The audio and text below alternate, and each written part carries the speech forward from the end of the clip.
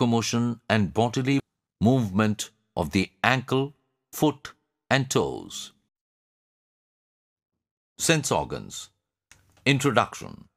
Living organisms respond to several stimuli, such as light, heat, sound, pressure, touch, chemicals, etc. These stimuli are felt by the sense organs' receptors. Based on their function and the type of stimulus they perceive, sense organs can be classified into 4 types. Photoreceptor, eye, responds to changes in the intensity and wavelength of light. Phonoreceptor, ear, respond to sound. Chemoreceptors, taste buds on the tongue, and olfactory receptors in the nasal chamber respond to chemicals. Tactile receptors, touch, respond to pressure, pain, heat, cold, etc. The ear, phonoreceptor. The ears are organs of hearing and balance. They have 3 parts, namely the external ear, the middle ear, and the inner ear. The external ear, the fleshy part outside the head, is called the pinna.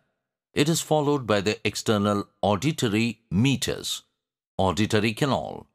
This passage is lined with hair and ceruminous glands. These glands produce cerumen, earwax. The hair and the wax protect the eardrum from foreign objects.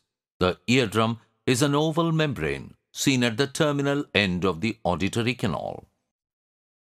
The middle ear is an air-filled cavity which consists of 3 auditory ossicles, namely the malleus, the incus, and stapes. The malleus is hammer-shaped and is seen to the eardrum.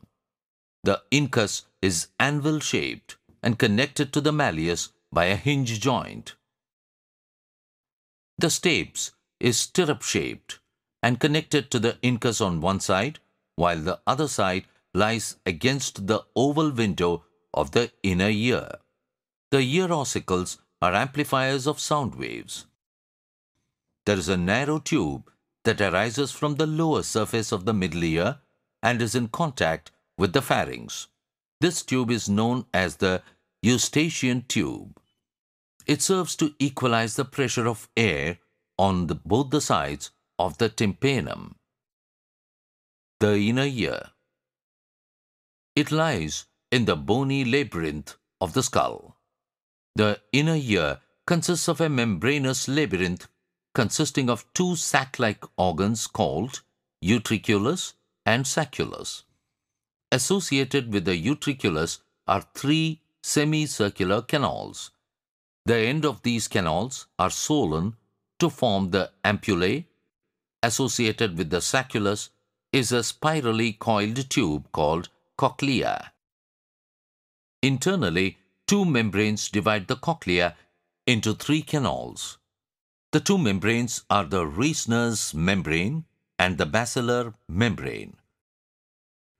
The 3 canals are scala vestibuli, scala media, and scala tympani.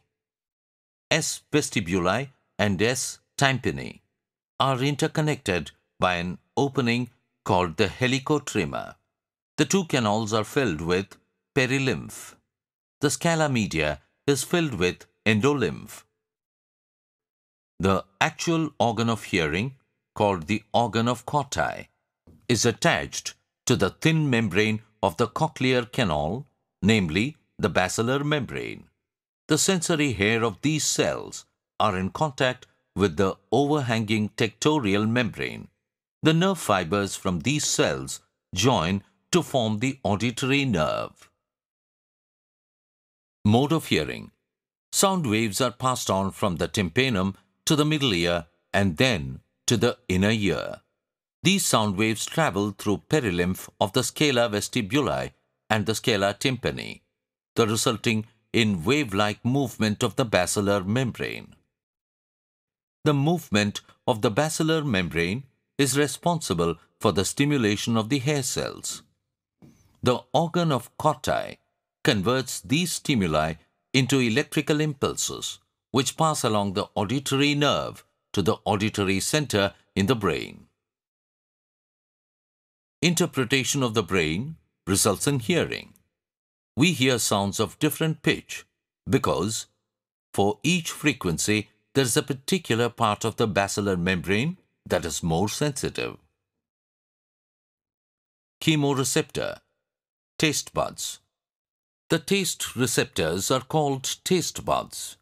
Taste buds consist of slender receptors arranged in barrel-shaped clusters on the surface of the tongue. Taste buds open into the buccal cavity by a pore. The receptor cells have fine hair-like projections extending into the pore. The other end of the receptor cells have sensory neurons and join to form the nerve. There are 4 primary tastes.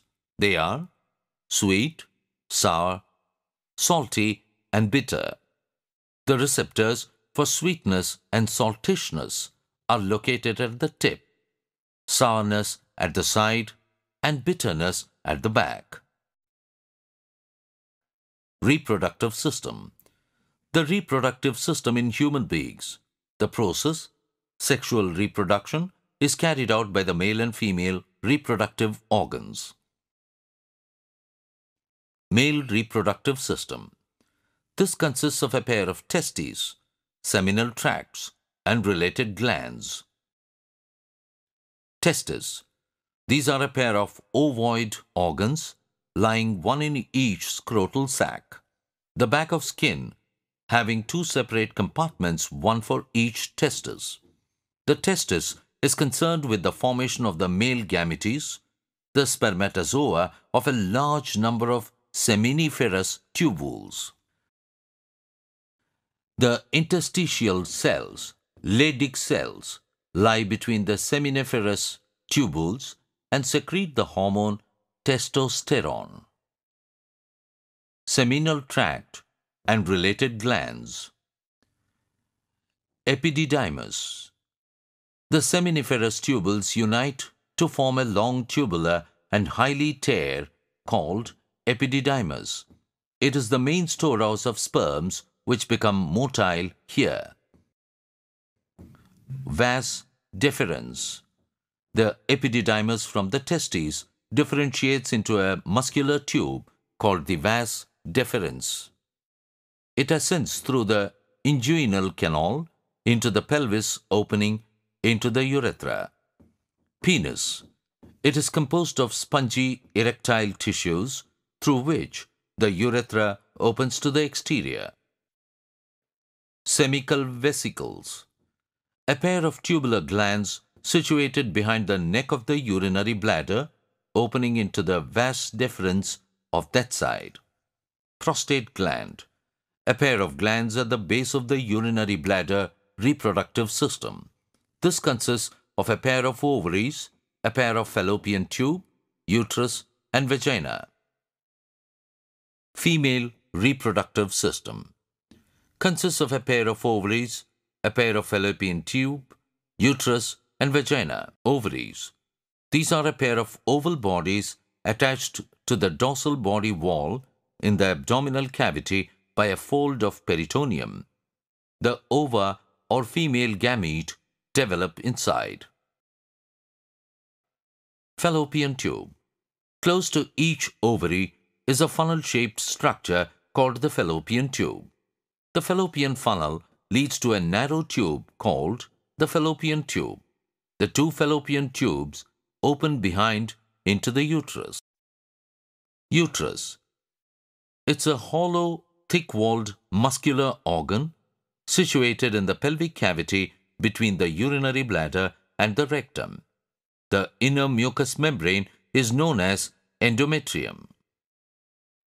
The main function of the uterus is to prepare the endometrium to receive the fertilized ovum, where it develops and is nourished to full term. The uterus narrows behind to form the cervix. Vagina. It is muscular tube which connects the cervix with the external genitalia. The vagina serves to receive the sperms and also as a birth canal.